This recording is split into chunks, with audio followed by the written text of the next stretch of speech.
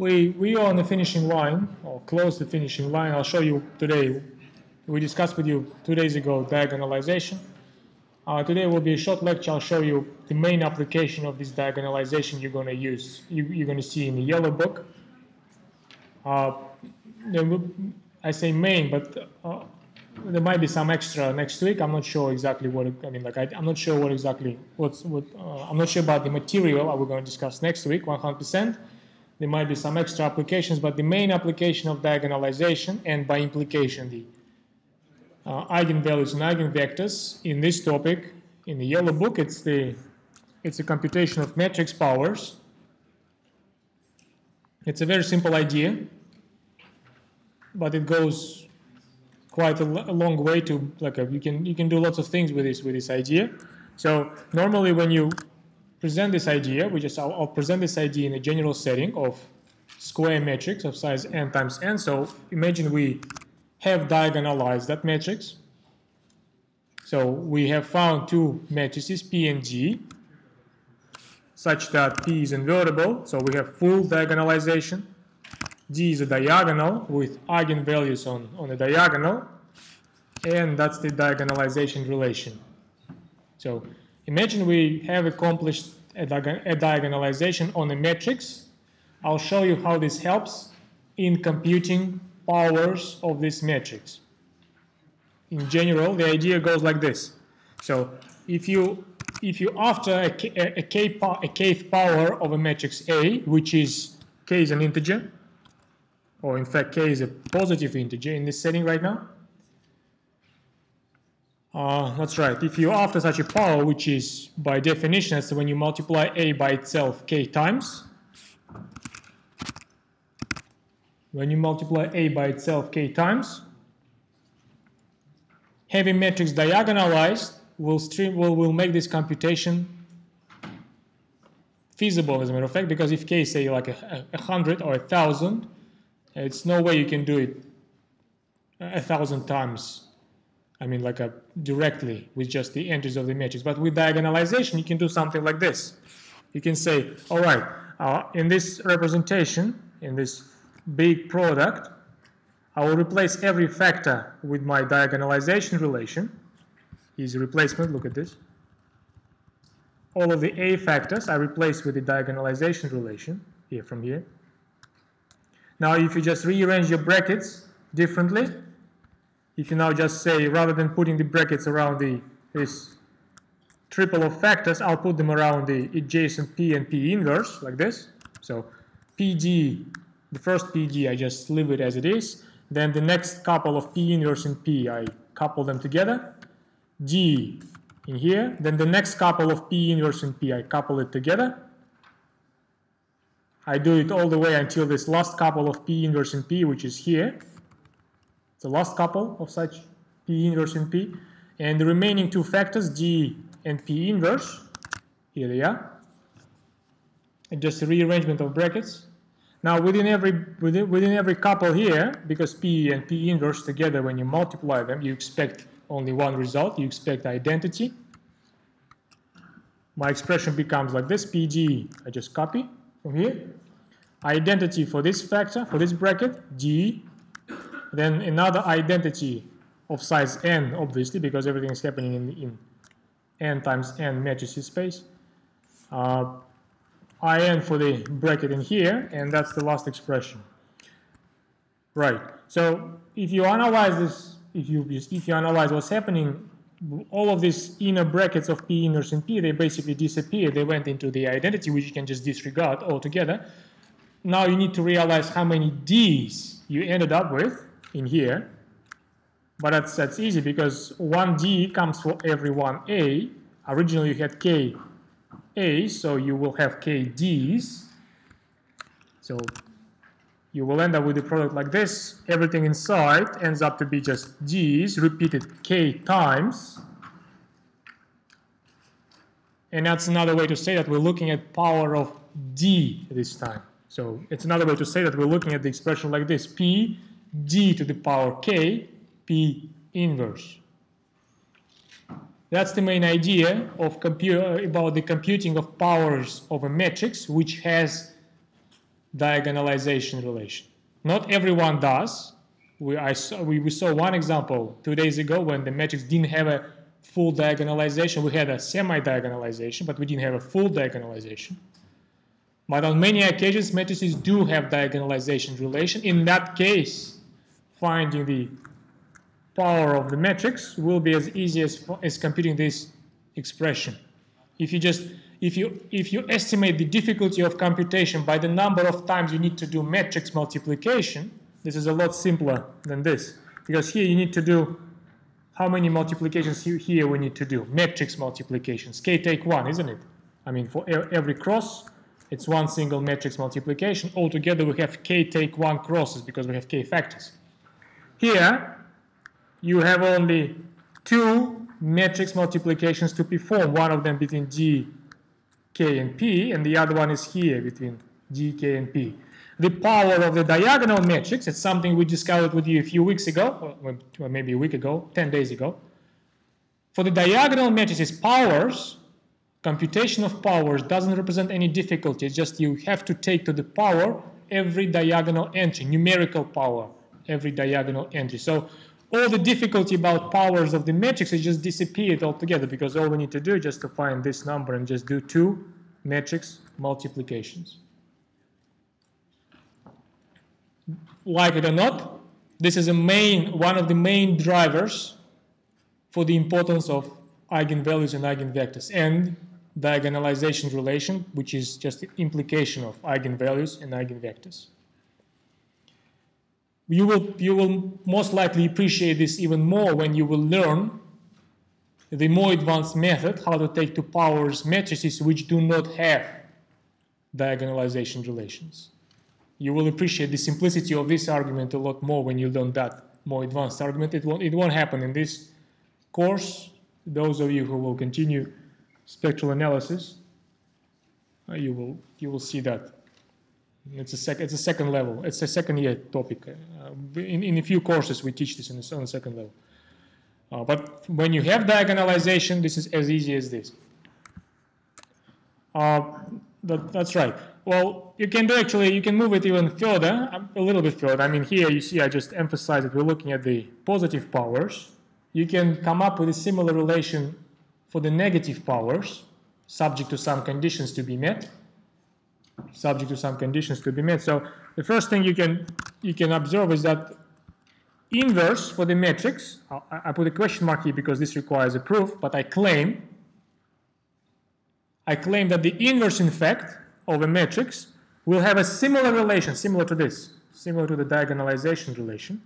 Look at this. The same factors, P inverse, but inside I replace D with the D inverse. Very much in line with this idea. It is just this identity requires a separate proof because the argument which I presented here, it works only for positive case. It doesn't work for negative one. It doesn't. So you cannot just refer to this as a justification for this claim. This claim requires a separate argument because this argument works only for positive case. That's how you define powers when k is a positive integer. Now the separate argument for this identity, that's why I put the question mark here once again. You just do it by definition. You just test. So if I claim that this is the inverse to A, all I need to do, I need to take the product like this, and I need to show you that this will be identity. I mean, I need to take the product like this. This is a replacement for A. This is a replacement, or this is a conjectured value for A inverse. If I convince you that this product is identity matrix, that will be the argument or enough evidence to show that this bracket is exactly the inverse to this bracket, or exactly the inverse to A. That's how it is on the conceptual level. On the technical level, it follows the same idea. You just rearrange the brackets in this expression. Yeah, that's the rearrangement. You put this P inverse and this P together, which will just make it 1. 1 cancels the other. Here it is. Now, this identity disappears. Now you couple this D with this D inverse. and that is another identity, D times D inverse, it's an identity. And then you couple P with the P inverse once last time, and you end up with just one single identity. And that's the end of the proof that this is indeed true. So now I can kill this question mark. And that's the formula which can help you to find the inverse for the matrix. Again, given that you know diagonalization.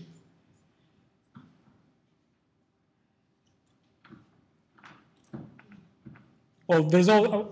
I did all of that, but in my I just didn't actually make I didn't make a comment when exactly you can do something like this, because this D inverse, again, for the diagonal matrices, it's something we discussed with you 2 weeks ago, or 10 days ago, I don't remember exactly. With the diagonal matrices, finding the inverse, it's an easy task. You just invert every diagonal entry. For the diagonal matrices, arithmetic is very simple. It's just basically numerical arithmetic. But here's a condition which is attached to this identity. The condition must be that the diagonal entries of your original D, well, original D was a bit high on my slide, but anyway, diagonal entries in my original D, they must be non-zero, otherwise you won't be able to invert them, and that means that you don't have an inverse. So here's the condition. The inverse exists if and only if every diagonal entry is non-zero. And this works either way. I mean, if every diagonal entry is non-zero, you can recover inverse via this formula. If there is a vector, if there is a value which is 0 on a diagonal, meaning that you have an eigenvalue which is 0, it means that the null space of your matrix is non-trivial, and your matrix is not invertible. So this works, this condition works either way.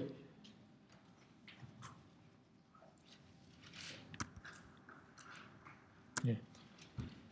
And now after you have established this relation, you can do the negative powers, any negative powers, in fact, because now you can say, if I'm about to compute the negative power of my A, K is positive here, so it's negative K, I can make this transformation,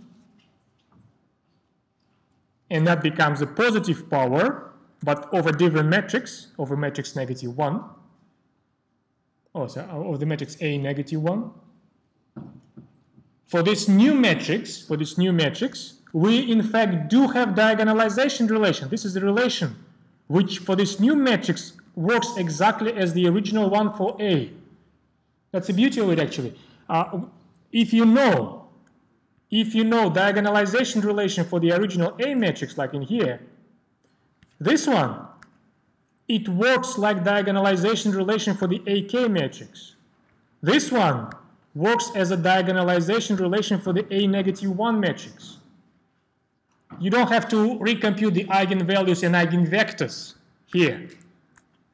In fact, the relation itself suggests that for this matrix, the eigenvalues will be the inverses of the eigenvalues of A. For this matrix, the eigenvalues will be the kth powers of the eigenvalues of A.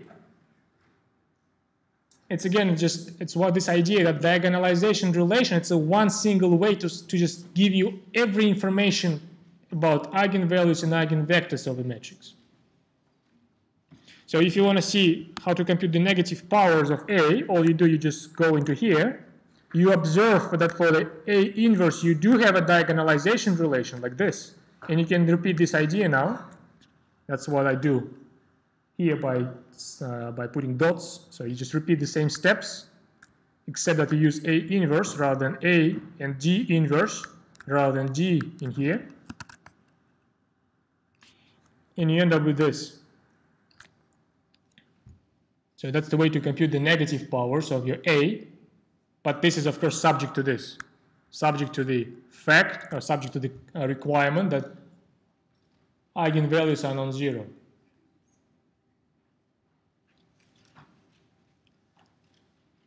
Okay. Any questions? Like I said, this is a main example or main application of eigenvalues and eigenvectors and diagonalization in the yellow book you're going to be working on. I'll show you a few examples. Again, to save some time, I will use the pre-computations we've done in a few lectures before today. I mean, I will use those examples for which we have already computed the eigenvalues, eigenvectors, and diagonalization elements, D and P matrix.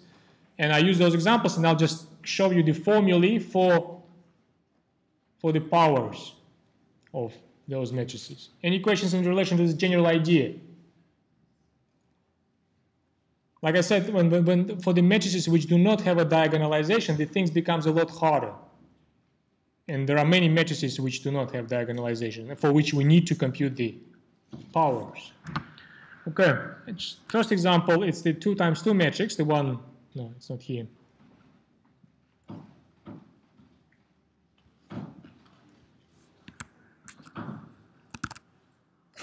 Given that all of the heavy computations we've done it already in the previous lectures, it's all about the idea, like just all about the just one single idea. I mean, you don't have to work hard to do it. So that's a matrix for which we have found eigenvalues and eigenvectors. That's the one which I showed you 2 days ago, and that's the one which we have computed like at lecture 18 or 19. I don't remember right now.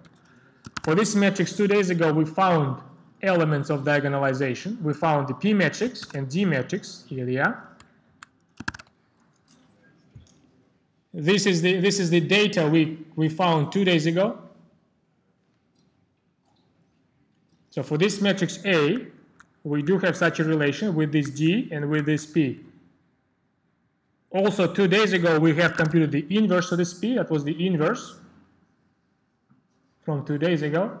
Now I can present a formula which will compute every possible power of my A matrix. All I need to do this. All I need to compute this right-hand side. And this time I can say that this works for any k, positive or negative, because the condition of invertibility is satisfied here. You see, -6 and 3 are non-zero eigenvalues, each of them. So hence I can claim this identity for any k, positive or negative, and 0 by the way as well. Again, you cannot prove it for 0, you just make the observation, but when k is 0, this D becomes identity matrix, and then this P and P -1, they couple together into identity. And you have identity here by definition. Anyway, so here's my computation. So here's power AK. It's a P matrix, right from here. It's a power of D, you see. When you take D to kth power, all you do, you take the diagonal entries to that k power.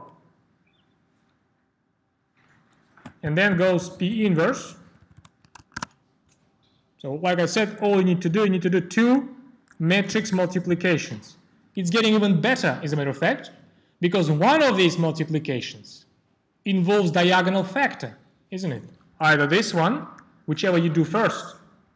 Matrix multiplication is associative multiplication, so it doesn't matter which one you do first, left cross or right cross, but whichever you do first, one of the factors in your first multiplication will be diagonal one.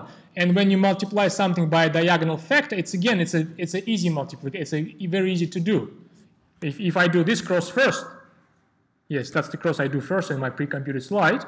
All I need to do, I need to take diagonal entries and multiply columns by those diagonal entries. That's how you multiply a matrix, by a diagonal factor. So here it is, 1 and 9, this scalar, I just put it up in front, is what I said. I multiply each, I scaled every column here with the corresponding entry on the diagonal, 1, 2. This is still copied, this bit I still copy. Only one cross, which is a true hard matrix multiplication you need to do, where you need to do the fully fledged matrix multiplication algorithm.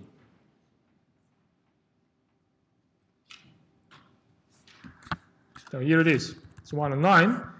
And so this row with this column, given we have a 0 here, you see 3k, I converted this 9 into 3 square, and that's why it's 3k plus 2. Now this row and this column, it will be a lengthy one, isn't it? It's a -5, so it's a whole thing from here times 1, and then this 3k times 5 right here. This is 0, because this row and this column, they're perpendicular to each other. 0 and 0, they just make it 0. And the last one is this row and this column. It's just this term. Because of the 0 again.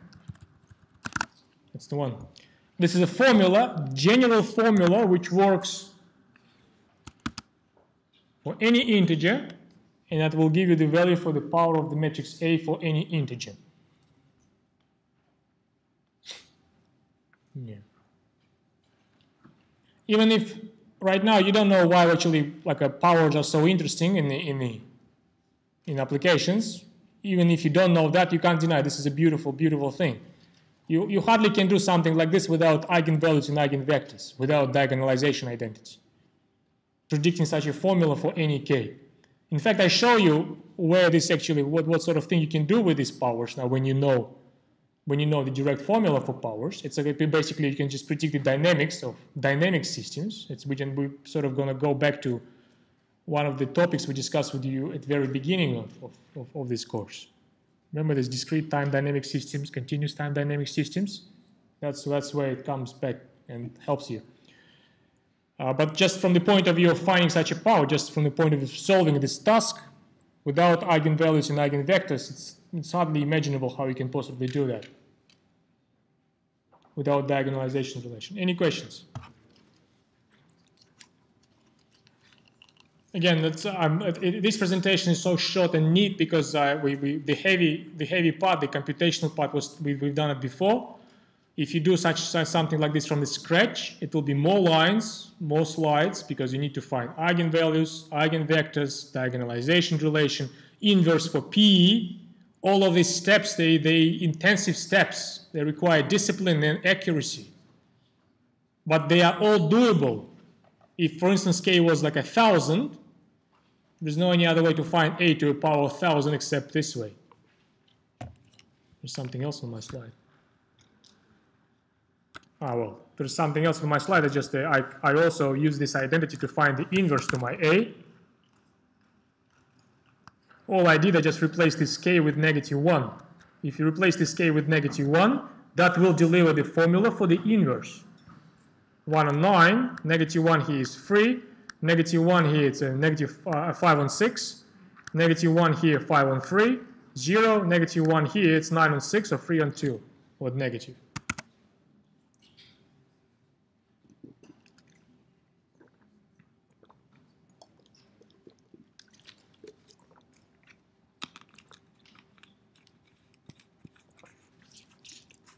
Interesting thing on this slide, actually, I just realized. My original matrix was something which I sometimes call upper triangle, isn't it? I mean, every non-zero entry is above the diagonal. Below the diagonal, we don't have anything of substance, just zeros. Well, just only 1 0, but actually, it's still upper triangular matrix. If you look carefully through our results, you will see that all of the powers of my A also upper triangular. See? The inverse is also upper triangular. That begs the question: is it a coincidence, or is it it's a quite expectable and something behind it, which drives all of the upper triangular matrices? When you compute powers, inverses of those stay upper triangular. The answer is yes, it's true actually. Upper triangular matrices, when you go for the inverses and powers, they will always be upper triangular. No matter which size of the matrix it is, 2 times 2 or 3 times 3. Yeah. Another thing actually which I realized I wanted to comment on my previous slide, but I forgot, but I'll do it now. Any questions in relation to this? In my previous slide, when I argued this formula for the power of A, or when I argued the formula for the inverse, I'll open it briefly. When I argued all of these results, I did rather lengthy manipulations with matrices, rearranging brackets and things. And every every single step was an easy one, nice, quite expectable one. There will be questions in the yellow book where you will need to do something like this. The comment I would like to make is this. I mean, I did quite substantial transformations of my expressions on this slide, but I never changed the order of factors in my transformations. You see, I mean, I changed the order of brackets. Yes, I did, but factors, the actual letters, they always kept the order unchanged. You see, it was PD, P inverse, PD, P inverse. The same order of letters is present here. All the time, I never actually changed the order of the factors, and that is a reflection of the fact that you're not allowed to do that with the matrices. The matrix multiplication is non-commutative. You cannot just say AB equal BA freely. Sometimes it does, but it's a special cases. So when you do something like this, when you do questions in the yellow book, tests or exams, please observe this rule as well. You're not allowed to change the order of factors. You're allowed to change the order of brackets. This is the associative law of multiplication, but factors, they must keep the same order all the time, unless you have evidence for commutativity. Okay, any questions? And the second example I have about the matrix powers, again, I will build this example on pre-computed data from 2 days ago. 2 days ago, we had 3 examples where I attempted diagonalization. In 2 examples, we had full diagonalization. In 1 example, we had only semi-diagonalization. So in these first 2 examples where we had full diagonalization, I can do matrix powers. And that's the second example from 2 days ago where we had full diagonalization. It was a projection matrix. For this matrix, we found diagonalization relation.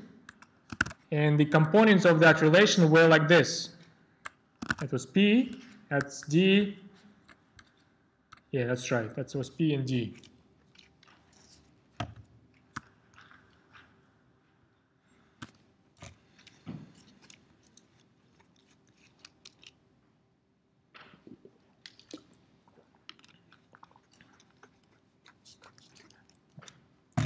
Okay, so I can attempt finding powers here as well. This time, when I go after powers, I won't be able to go negative powers. You see, we have zeros on the diagonal here, so D, my D matrix doesn't have an inverse, and by implication, A doesn't have inverse as well.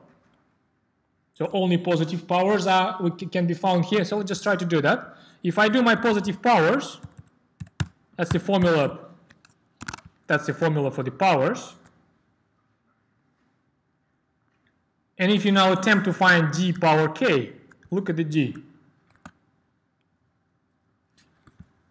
D power K is D.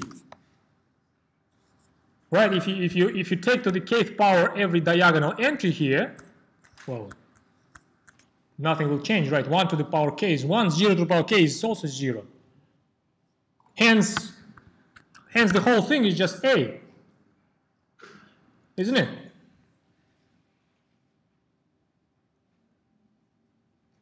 Kth, in this case, if you compute the kth power of the matrix A, that will be just A. Something quite unusual. I mean, in numbers, this never happens unless A, of course, either 1 or 0.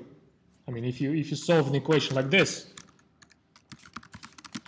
in numbers, there will be only 2 solutions, 0 and 1. Our negative 1 also can be a solution if K is negative. Sorry, if K is odd, sorry.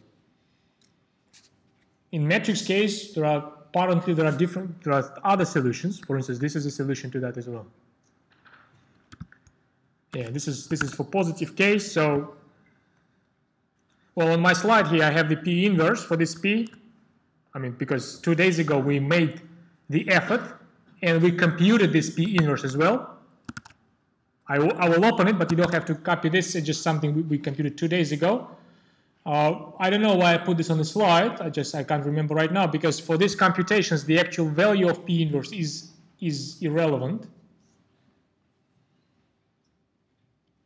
For these computations, the actual value of P inverse is irrelevant. And like I said before, A inverse doesn't exist, and hence none of the negative powers also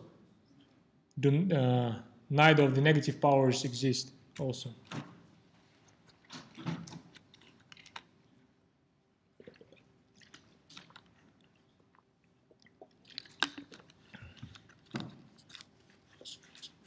Any questions? I'll show you one example where actually powers of the matrix they use. That's when you try to predict the behavior of dynamic system. I have one example. Again, I just artificially made an example in a way to avoid computational complexities. So my example will rest on my first example today, this example for 2 times 2 matrix. Look at this.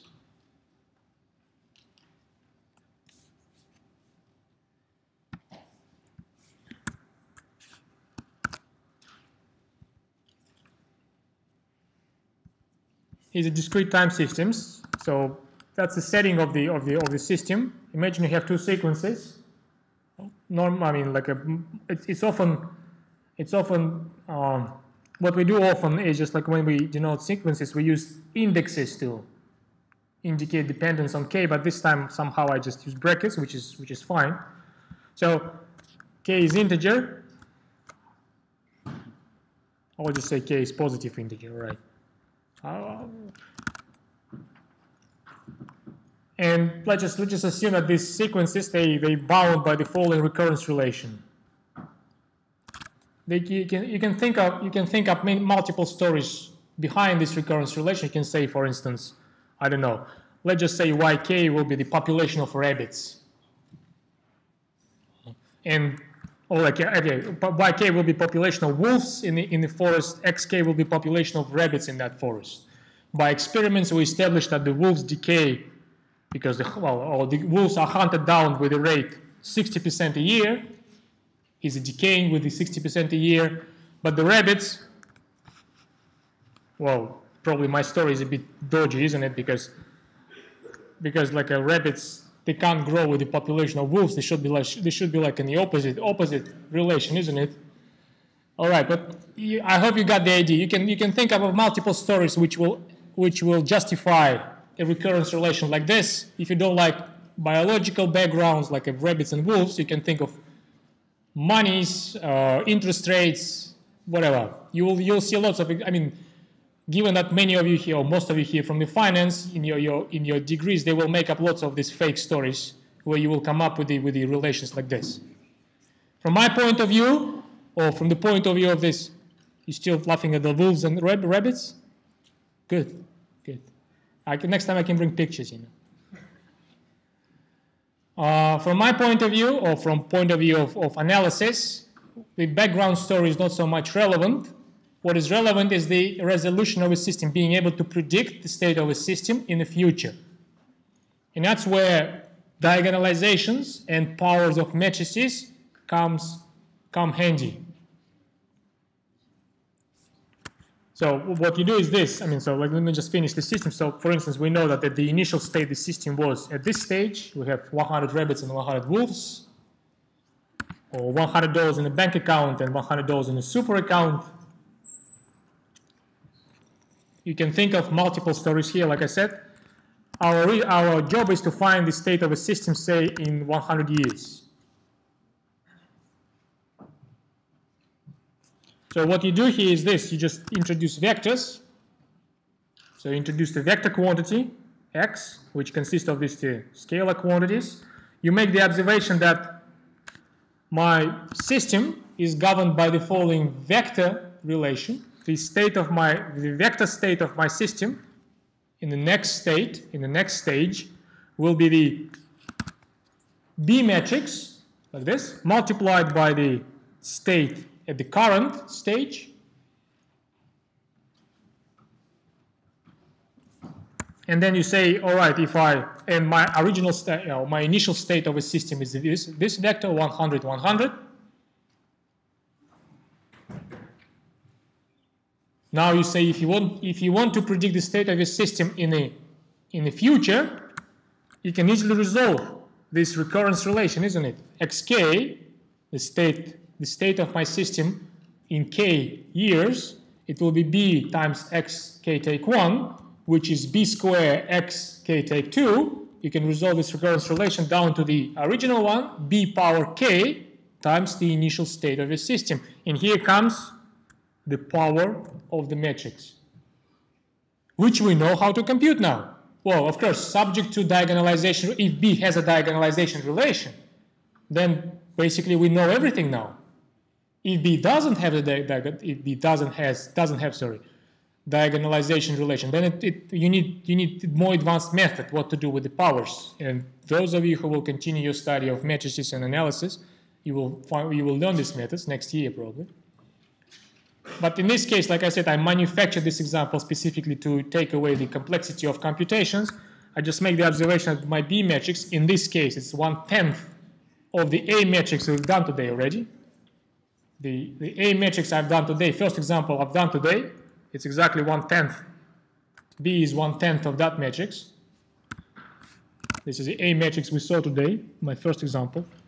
This is like I did this intentionally to avoid complexities of computation, because otherwise we would need to do the complete spectral analysis for this B matrix, and I don't want to waste time on this. So if I use the relay with if I use what we discovered already before, so we had this diagonalization relation for A. That was a P on that slide. That was a P inverse on that slide. That was a D on that slide.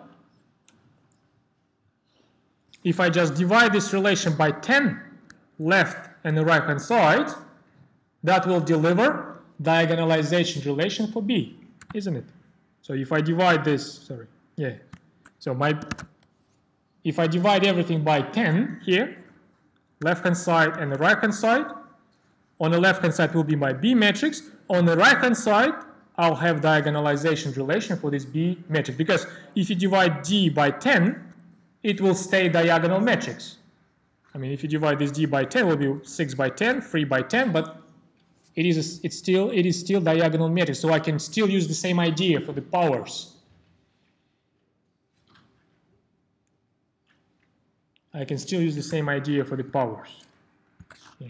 Or you can actually say that you can make it even shorter. You can say that the kth power of B is the kth power of A divided by the 10 to the negative k power. That's another way to do it, of course, because the formula for this we also know. We have discovered that formula.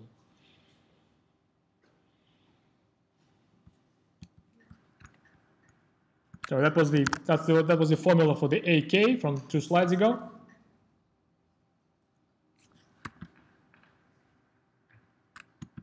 If I now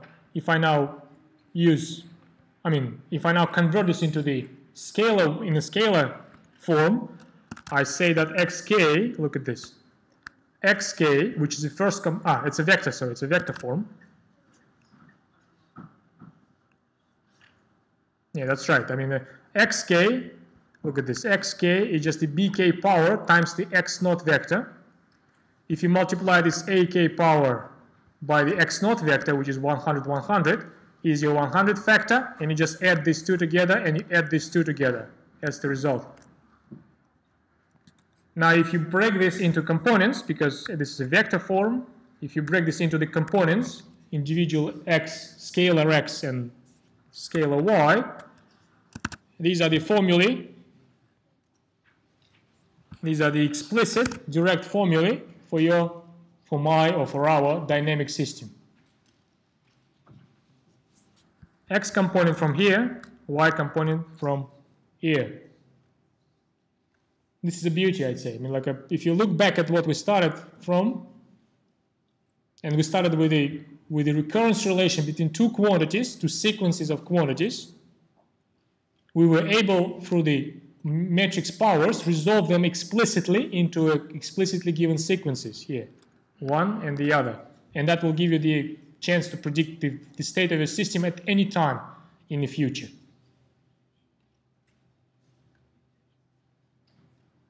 Anytime in the future. I mean, that's the original system. Here it is. So that's the original recurrence relations.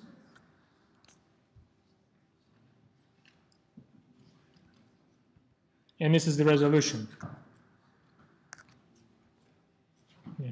There will be a few examples in the yellow book where you will need to do something like this. There will be different, like I said, different background stories for the recurrence relations. Your job will be decipher the recurrence relations from those stories presented and then solve it through diagonalization. Your matrices will be diagonalizable. Non-diagonalizable, like I said many times, you will see in some other course. Any questions? We almost finished with the topic. For the next week, I'll show you a few maybe extra. By the way, the systems like this, and next time we will talk about the terminology, the systems like this, where the next state depends only on the immediate preceding state, not like the state 2 years ago or 3 years ago. There are systems which actually like so as well, but they are more complex. The systems like this, when the state of a system depends only on the preceding state, it's called Markov chains. It's just a piece of a terminology.